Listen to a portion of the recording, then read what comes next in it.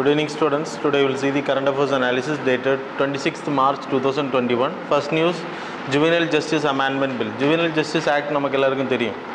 So Juvenile Justice Act defines like protection for the children. Defines child as juvenile as child now. So இப்போ change பண்ணியிருக்காங்க. ஜுவீனல் அப்படின்ற விட child அப்படின்ற definition கொடுத்துருக்காங்க. அப்புறம் லைக் எது வரைக்கும் சைல்டு அப்படின்னா 0லேருந்து 18 வரைக்கும் it is considers a child. 16லேருந்து 18 அப்படின்றப்போ ஏதாவது க்ரைம் பண்ணுறாங்க, if it is a heinous crime, then the ஜுவீனல் justice board will decide whether it have to be treated as a normal adult அப்படின்ற கேட்டகரியில் ட்ரீட் பண்ணணுமா அப்படின்றத அவங்க டிசைட் பண்ணுவாங்க பனிஷ்மெண்ட்ஸ் கொடுக்கறதுக்கு. So why there is a need for this amendment எடுத்துக்கிட்டிங்கன்னா, இன்றைக்கி ஜுவெனைல் justice act protection of child rights 2015 2000வது ஆக்டை amendment பண்ணி கொண்டு வந்தாங்க. ஸோ அதில் தான் ஜுவெனைல் ஜஸ்டிஸ் போர்டு வாஸ் கிரியேட்டட். அப்புறம் சைல்டு அடாப்ஷன்ஸ், இன்றைக்கி நிறைய அடாப்ஷன் சென்டர்ஸ் இருக்குது, அதெல்லாமே ப்ராப்பராக ரெஜிஸ்டர் பண்ணப்படலை அப்படின்னு சொல்லப்படுது.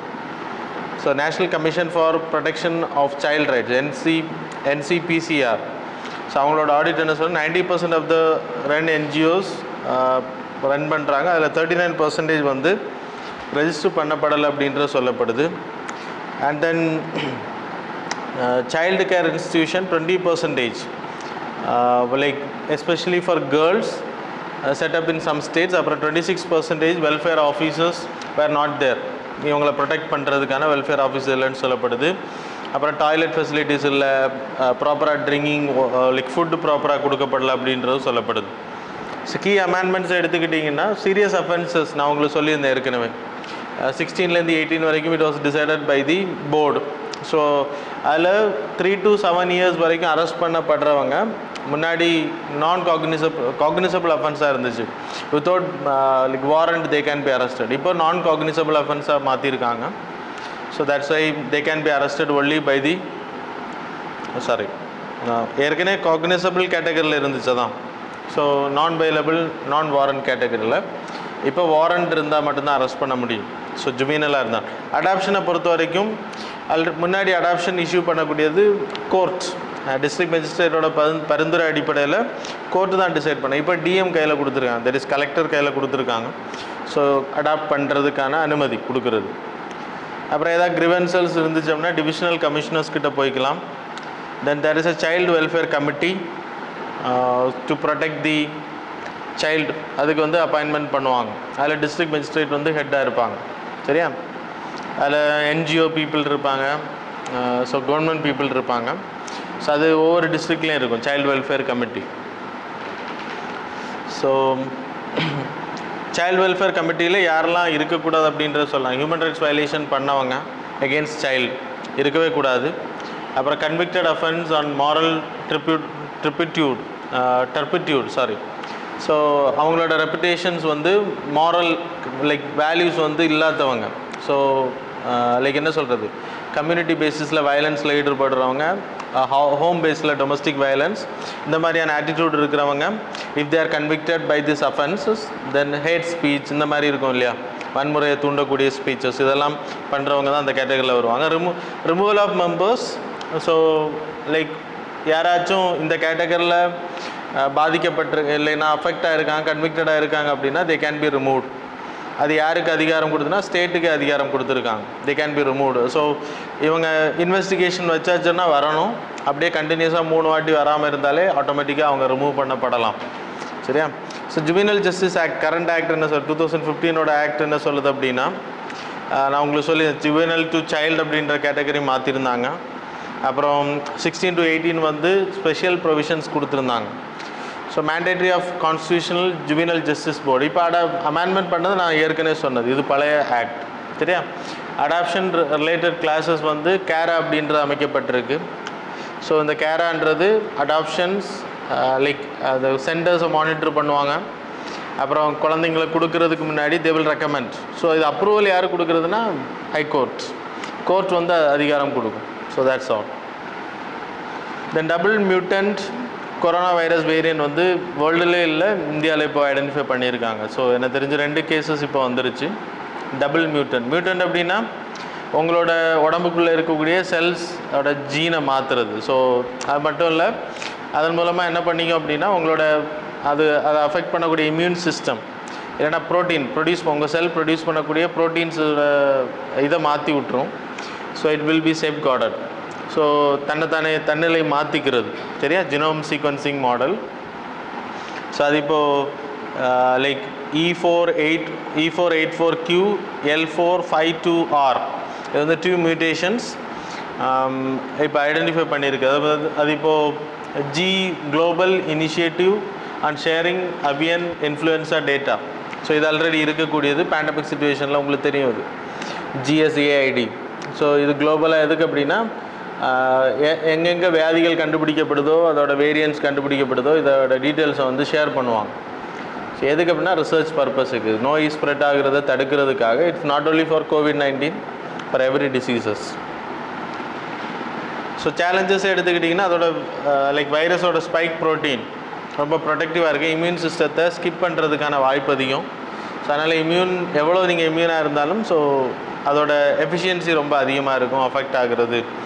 ஸோ அது லைக் பீப்புள்ஸ் அஃபெக்ட் பண்ணுறது ஈஸி அப்படின்றது சொல்லப்படுது. தென் Suez Canal issue. Suez Canal you people know already we studied in post independence 1956 there is a crisis in Suez Canal. Suez Canal என்ற artificially made one 1867 நினைக்கிறேன் 1869. So இதான் Suez Canal. Mediterranean சீக்கும் red சீக்கும் இடையில ஒரு கால்வாய், artificial கால்வாயை உருவாக்குனாங்க 1869. இதோட main purpose என்னென்னா கனெக்ஷன்ஸ் அதிகப்படுத்துறது. அப்போது இந்த கனெக்ஷன்ஸ் அதிகமான ட்ரேட் அதிகமாக இருக்கும். ஆயில் ட்ரேட் இன்றைக்கி கிட்டத்தட்ட ஒரு மணி நேரத்தில் லைக் வித்தின் 1 ஹவர்னு நினைக்கிறேன் 51 ஷிப் பக்கத்தில் கிராஸ் ஆகுது. ஸோ இந்த சுயஸ் கனால் வந்து ரொம்ப லென்த்தெல்லாம் கிடையாது. ஸோ ஒரு பெரிய கப்பல் போகக்கூடிய there is a ship name ever given அப்படின்ற ஒரு பெரிய ஷிப், வேர்ல்டில் இருக்கிறதுல ரொம்ப பெரிய ஷிப்பில் 2வது ஷிப் அப்படின்னு சொல்லப்படுது. இந்த ஷிப் சரக்குகளை ஏற்றிட்டு போகும்போது என்ன ஆச்சு அப்படின்னா பயங்கர விண்டு ப்ளோ ஆனதுனால அது ஒரு பக்கம் இந்த பக்கம் கிராஸ் ஆகிடுச்சிருச்சு. அப்புறம் அதை இடித்ததுனால அதோட பின்னாடி சைடு போய் அந்த பக்கம் கிராஸ் ஆகிடுச்சு. இப்போ கிராஸில் நிற்குது இந்த ஷிப். அதனால் இப்போ சுயஸ் கனால் வழியாக கப்பல்கள் போக முடியல. That's why it was in news. So அது அவ்வளோ இம்பார்ட்டண்ட் இல்லை. இருந்தாலும் சுயஸ் கனால் இப்போது கிட்டத்தட்ட வேர்ல்டு ட்ரேடில் 21% சொல்லப்படுது. 51 ஷிப்ஸ் பெர் டே, சாரி நான் 1 ஹவர்னு சொன்னேன், பெர் டே 51.5 ஷிப்ஸ் வந்து கிராஸ் ஆகுது. 2020 டேட்டா அடிப்படையில் 90,000 ஷிப்ஸ் வந்து கிராஸ் ஆகிருக்கதா சொல்லப்படுது 1 இயருக்கு. இது ஈஜிப்டோட கண்ட்ரோலில் வருது, ஈஜிப்ட் ஏரியாவில் வரும். தட்ஸ் வை இட்ஸ் முன்னாடி இது யாரோட கண்ட்ரோலில் இருந்தால் ஃப்ரான்ஸ், இதை உருவாக்குன ஃப்ரான்ஸ் அண்ட் பிரிட்டிஷ். அப்போது 1956 எதனால் கிரைசிஸ் வந்துச்சுன்னா இதை நேஷ்னலைசேஷன் பண்ண ட்ரை பண்ணாங்க. நான் அவங்களுக்கு போஸ்ட் இண்டிபெண்டன்ஸில் கிளாஸஸ் நடத்தியிருக்கேன். நேஷ்னலைசேஷன் இந்த சென்ஸ் அவங்களோட சொந்த உரிமைகள் அப்போ கண்ட்ரோல் பண்ணுறது அவங்களுக்கு அத்தாரிட்டிக்கு போயிடும். அப்படி போயிடுச்சு அப்படின்னா ஸோ ட்ரேட் வந்து பாதிக்கும். ஈஜிப்டோட பெர்மிஷன் இல்லாமல் நீங்கள் கிராஸ் பண்ண முடியாது. ஸோ அதனால ஒரு டெட்லாக் உருவாச்சு between Egypt and European countries, that is Britain, UK and France கூட.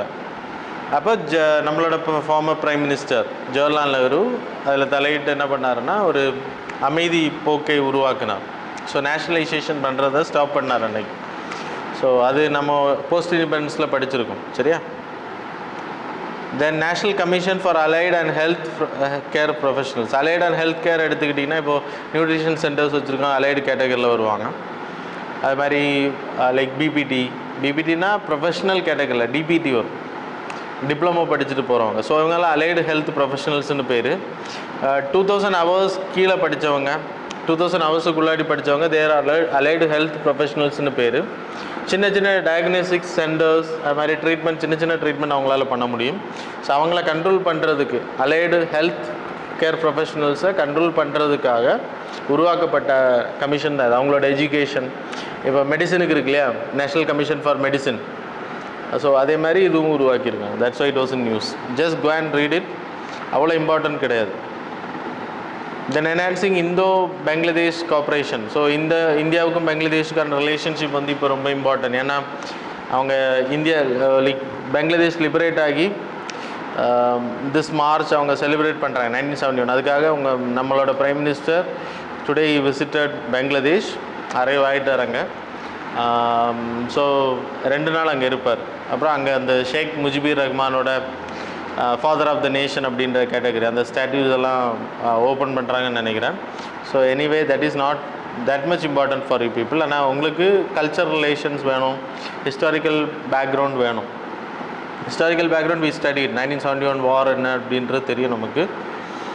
ஸோ ரீசெண்டாக நமக்கு இருக்கக்கூடிய like கோஆப்ரேஷனில் land boundary agreement sign பண்ணோம். அது மாதிரி எக்ஸ்க்ளேவ்ஸ் என்க்ளேவ்ஸ் வந்து எக்ஸ்சேஞ்ச் பண்ணிக்கிட்டோம். ஸோ அதெல்லாம் உங்களுக்கு தெரியும். பைலேட்ரல் ட்ரேடு எடுத்துக்கிட்டிங்கன்னா நார்மலாக நீங்கள் படிச்சுக்கலாம். 35% of like 9.21 billion like financial year 2018-19 ஓடது இது. அண்ட் இம்போர்ட்ஸ் 1.04 நீங்கள் பெங்க்ளாதேஷ் கூட பண்ணக்கூடிய. So it will give lot of export for வாய்ப்பு உங்களுக்கு இருக்குது. அது மாதிரி மெடிசினல் ட்ரீட்மெண்ட் கொடுக்குறது பெங்க்ளாதேஷி நேஷ்னல்ஸுக்கு நம்ம மெடிக்கல் டூரிசம் ப்ரொவைட் பண்ணோம். அது மாதிரி எஜுகேஷன் ப்ரொவைட் பண்ணுறோம், ஃப்ரீ ஸ்காலர்ஷிப் ப்ரொவைட் பண்ணுறோம். அது மாதிரி பிரிட்ஜு, ரயில்வே கனெக்டிவிட்டி ப்ராஜெக்ட்ஸ் எல்லாமே ஹெல்ப் பண்ணுறோம். அது மட்டும் இல்லை நமக்கு இந்த கனெக்டிவிட்டி உருவாக்குறதுனால நார்த் ஈஸ்ட்டை கனெக்ட் பண்ணுறது ஹெல்ப் பண்ணுது. ஸோ ரீசெண்டாக அந்த லைக் சிலாஹாத்தி ஹல்திபாரி ரயில்வே லிங்க், அது மாதிரி சட்டோகிராம் மங்கோலா போர்ட், இதுவும் நம்ம ஏற்கனவே படிச்சிருக்கோம், இந்த மேப்பில் எல்லாம் காமிச்சோம் உங்களுக்கு. ஸோ இதெல்லாம் ரீசெண்ட் கனெக்டிவிட்டி நம்ம உருவாக்குனது. அப்புறம் அஹூரா ரயில்வே லிங்க் இருக்குது.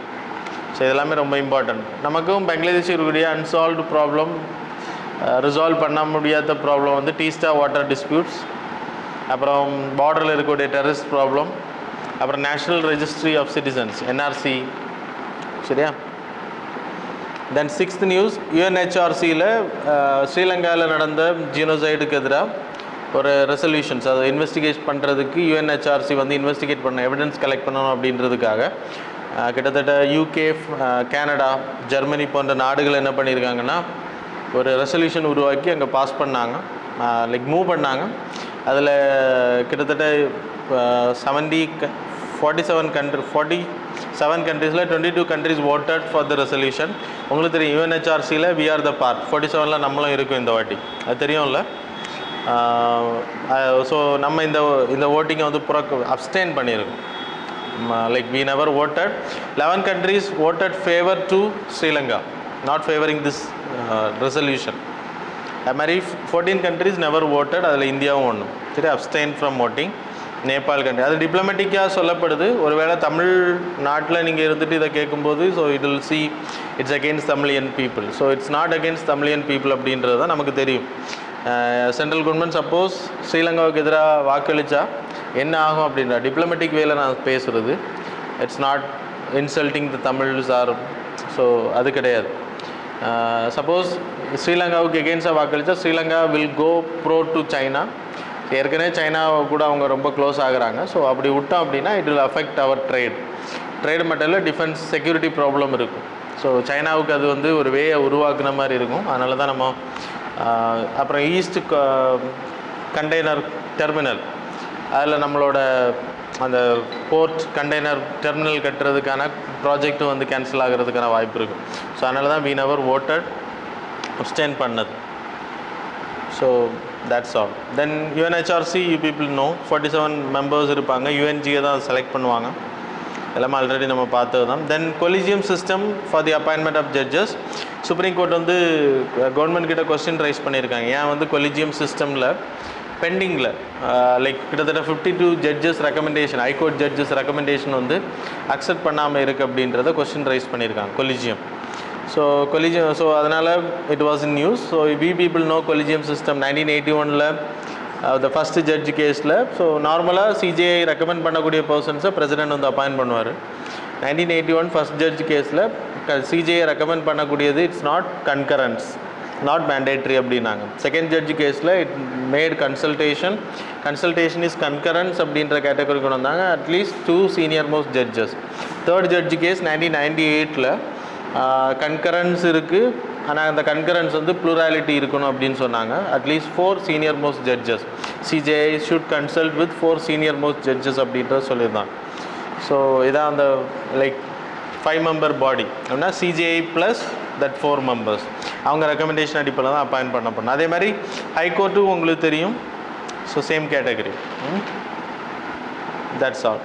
ஸோ கொலிஜியமில் இருக்கக்கூடிய ப்ராப்ளம் என்ன அப்படின்னா இவங்க வந்து இப்போது 4 மெம்பர்ஸில் 2 மெம்பர்ஸ் எகென்ஸ்டாக வாக்களித்தாங்க அப்படின்னா அந்த பர்சன் வந்து ப்ரொமோட் பண்ண முடியாது. இப்போது அந்த ஜட்ஜஸுக்கு ஃபேவராக இருக்கக்கூடிய persons will vote. Like nepotism வர்றதுக்கான வாய்ப்பு இருக்குது. அவங்களுக்கு ரிலேஷனில் இருக்கவங்களுக்கு ஹெல்ப் பண்ணுறது அந்த 4 பேர் கொலிஜியம் பீப்புள் வில் ரெக்கமெண்ட். 3 பேர் ரெக்கமெண்ட் பண்ணுறாங்கன்னா president is bound to two. ஒரு வாட்டி திருப்பி அமைச்சிக்கலாம், அவ்வளோதான். ஸோ அது வந்து அஃபெக்ட் பண்ணும் அப்படின்றது சொல்லப்படுது. ஒபாக்னஸை உருவாக்கும், நெப்போட்டிசமை உருவாக்கும். அப்புறம் நேஷ்னல் ஜுடிஷியல் அப்பாயின்மெண்ட் கமிஷன் ஒன்று நம்ம கவர்மெண்ட் கொண்டு வந்தாங்க. அதை வந்து supreme court it is constitutionally void அப்படின்னு அன்கான்ஸ்டியூஷனல் அப்படின்றத சொல்லியிருக்காங்க. So that's all. Then 8th news, electoral பாண்ட்ஸோட நீடை பற்றி கொஸ்டின் பண்ணியிருக்காங்க சுப்ரீம் கோர்ட்.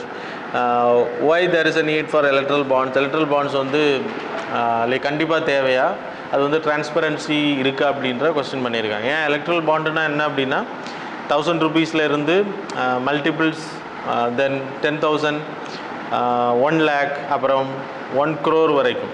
ஸோ 10 lakh அப்புறம் 1 crore வரைக்கும் நீங்கள் வந்து பாண்ட்ஸ் வாங்கிக்கலாம். வாங்குறவங்க எஸ்பிஐயில் போய் வாங்கிக்கணும். அந்த டைம் பீரியட் அனௌன்ஸ் பண்ணுவாங்க. I hope in election time பீரியடில் அனௌன்ஸ் பண்ணுவாங்க. March to April every year, இல்லைனா எலெக்ஷன் டைம் பீரியடில் அனௌன்ஸ் பண்ணுவாங்க. அப்போ அந்த கட்சிகளுக்கு ஃபண்டிங் பண்ண முடியும். இப்போ வாங்குறவங்க அந்த பேங்க்குக்கு தெரியும் யார் வாங்கினாங்க அப்படின்ற. நீங்கள் ஃபண்ட் பண்ணும்போது எந்த பார்ட்டி கொடுக்குறீங்க அப்படின்ற பார்ட்டிக்கு தெரியும். ஆனால் பார்ட்டி போய் டெபாசிட் பண்ணும்போது அந்த பேங்க்குக்கு தெரியாது. இந்த பேங்க்கில் டெபாசிட் பண்ணுறாங்க அந்த பேங்க்குக்கு தெரியாது. 15 daysக்குள்ளே அந்த பாண்ட் வந்து யூஸ் பண்ணி ஆகணும். எவ்வளோ வேணால் வாங்கிக்கலாம், நோ லிமிட். அப்போ இது வந்து ரைட் டு இன்ஃபர்மேஷன் ஆக்ட் அடிப்படையில் பதிவு பண்ணப்பட்டப்போ சென்ட்ரல் இன்ஃபர்மேஷன் கமிஷன் என்ன சொன்னாங்க, அது வந்து சொல்ல முடியாது அப்படின்றத சொல்லியிருந்தாங்க. That is some restrictions. So இதன் அடிப்படையில் இப்போ சுப்ரீம் கோர்ட் கொஸ்டின் பண்ணியிருக்காங்க. இது எந்த அடிப்படையில் நீங்கள் வந்து இதை ஆதரிக்கீங்க அப்படின்னு கேட்டிருக்காங்க. கவர்மெண்ட் சொல்லக்கூடிய ஒரே தரப்பு என்ன அப்படின்னா பிளாக் மணியை கண்ட்ரோல் பண்ணுது. How it will control black money அப்படின்றது. ஸோ கொஸ்டின் மார்க் அப்படின்றது தான் இங்கே கொஸ்டின்ஸ் டிஸ்கஷன் நடந்திருக்கு. எனக்கு தெரிஞ்சு இன்னும் ஆர்டர் வந்து இஷ்யூ பண்ணப்படலை. ஸோ டிஸ்கஷன் ஹேப்பன், அதனால தான் நியூஸில் வந்துருக்கு. ஸோ இட்ஸ் அகெயின்ஸ்ட் டெமோக்ரஸி அப்படின்னு சொல்லப்படுது. ஏன்னா பீப்புளுக்கு தெரியணும் எந்த கட்சிகள் எவ்வளோ வாங்குறாங்க, யாருக்கு யாருக்கு ஃபண்ட் பண்ணியிருக்காங்க அப்படின்றது தெரியணும். இங்கே அது வெளிப்படுத்த முடியாது. ஏன்னா கொடுக்குற ஆள் கட்சிக்கு தெரியும், பேங்க்குக்கு தெரியாது. ஸோ எங்கேருந்து வாங்குறீங்கன்றது பேங்க்குக்கு தெரியும், ஆனால் யாருக்கிட்ட போகுது அப்படின்றது அந்த பேங்க்குக்கு தெரியாது. ஸோ இதெல்லாம் ப்ராப்ளமாக சொல்லப்படுது. அப்போ நம்ம வாக்களிக்கக்கூடியவங்க எப்படி இருக்காங்க அப்படின்றது நமக்கு தெரியும். Right to know under